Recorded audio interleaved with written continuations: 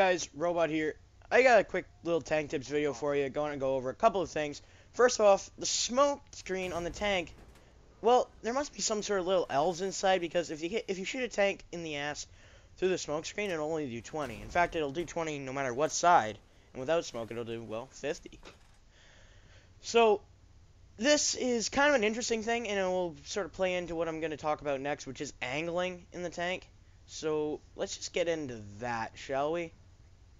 Oh, there we go.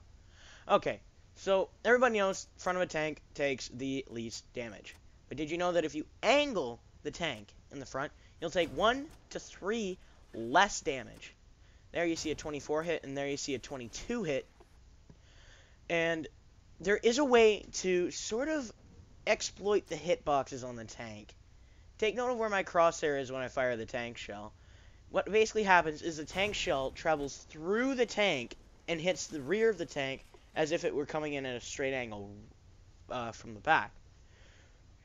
But what this also means is that if you angle the tank at the proper angle, then the tank shell will still go straight through the tank, but it will hit as if it's hitting on the other side at the same angle.